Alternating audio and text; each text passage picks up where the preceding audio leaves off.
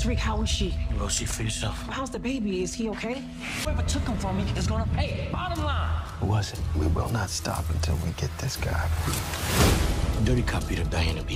What? If you're in some kind of danger, I need to know. I'm not a ghost. I can fix whatever problem I'm in. What makes you think you can trust Davis or Tariq? I don't trust either of them. We're all at risk now.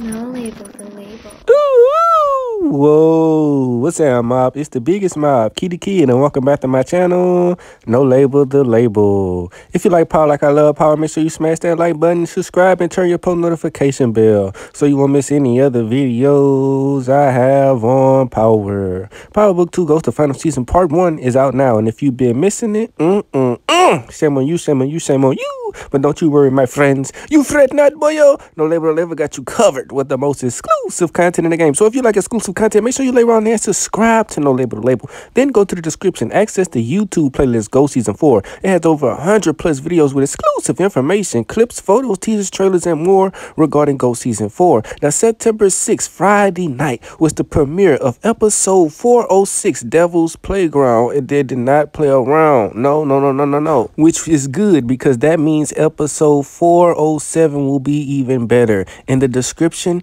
reads as following. I can't fix this. When tragedy strikes, Tariq and the Tejadas are set on a mission to avenge what they've lost. Drew must take out a threat to Carter's organization in order to protect his family.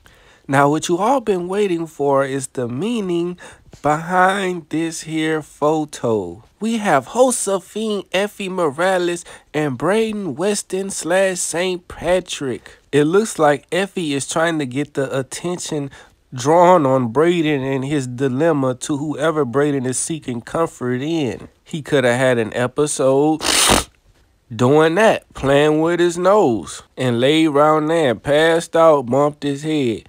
But right here, Effie looks like she's in her head. Ooh.